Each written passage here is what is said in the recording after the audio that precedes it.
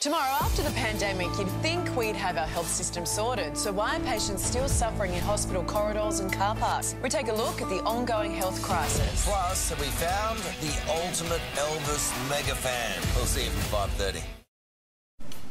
1, 2, 3, 4.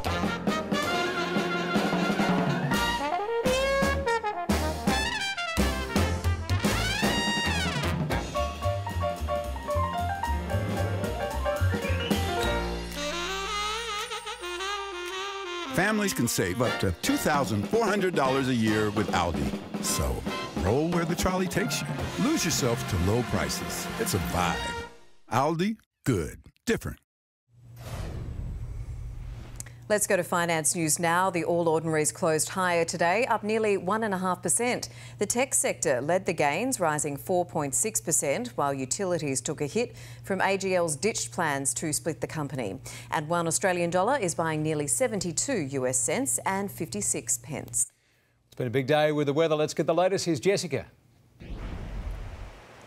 Yeah, well, thankfully some breaks on the radar at the moment across Adelaide. Certainly some dry skies for now here down at Marino, but there are some more showers that sort of peppering in for some suburbs already. So don't be surprised if you hear a little bit of rain on the roof tonight, but it shouldn't be like last night. So that's good.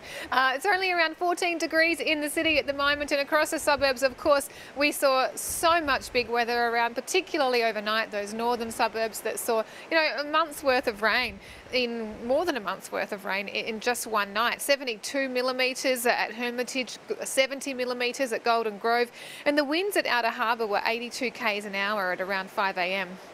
The winds were also rocketing through even up inland. We reached 93 k's an hour at Woomera this morning, and some big rains in the Flinders too. Melrose received 51 millimetres. Kangaroo Island wasn't left out with 35 millimetres at Kingscote, but in the southeast, well, what a contrast. Mount Gambier barely had anything, I think a couple of millimetres. Now, if you look to see where our air is coming from tomorrow, you can see all those white arrows whipping up from the south.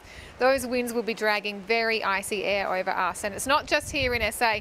The snow is starting to coat the Victorian Alps as we prepare for a couple of days of blizzard-like conditions on our highlands interstate.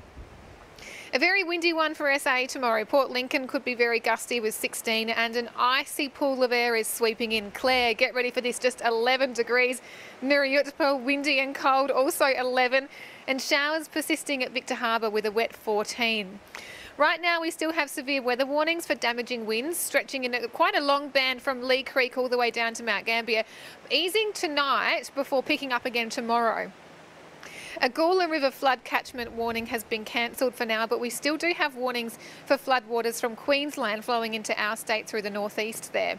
And it's wild by the water with gale force wind warnings for many regional coastlines tomorrow, and strong wind warnings for Adelaide's coast with southwesterlies to 30 knots and seas to 3 metres.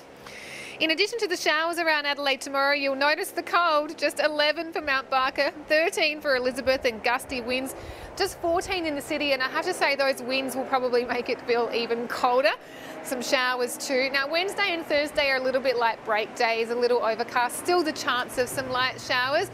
But after that, the rain is actually ramping up again. Friday, Saturday and Sunday are looking quite wet, but not as wet as last night. Kate and Brenton. Hello, winter. Thank you so much, Jessica. That's 9 News to the Minute. Thanks for joining us. We'll have further updates a little later, but stay watching now for a current affair. Good night.